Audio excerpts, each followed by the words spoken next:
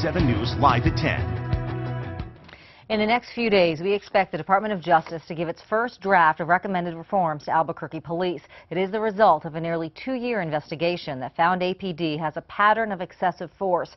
KOAT Action 7 News reporter Mike Springer spoke to one community group about what kind of changes it hopes to see.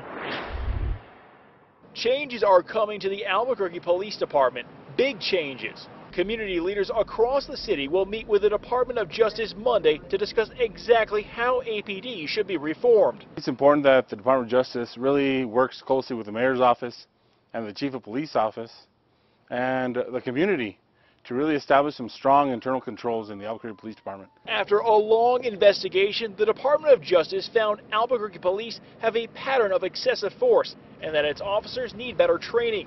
The New Mexico League of United Latin American Citizens, or LULAC, wants the department to keep a closer eye on how officers use force. It also wants APD brass to hold officers more accountable when they do use weapons in the field to make sure it was necessary. Another big change LULAC says it wants to see made deals with the department's lapel cameras.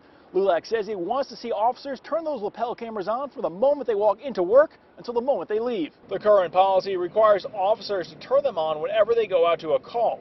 But in 2 of the latest shootings involving Albuquerque police, the department hasn't been able to produce any lapel video.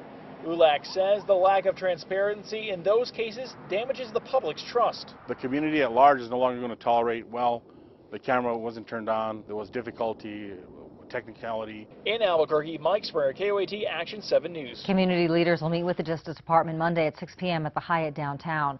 Police say in Albuquerque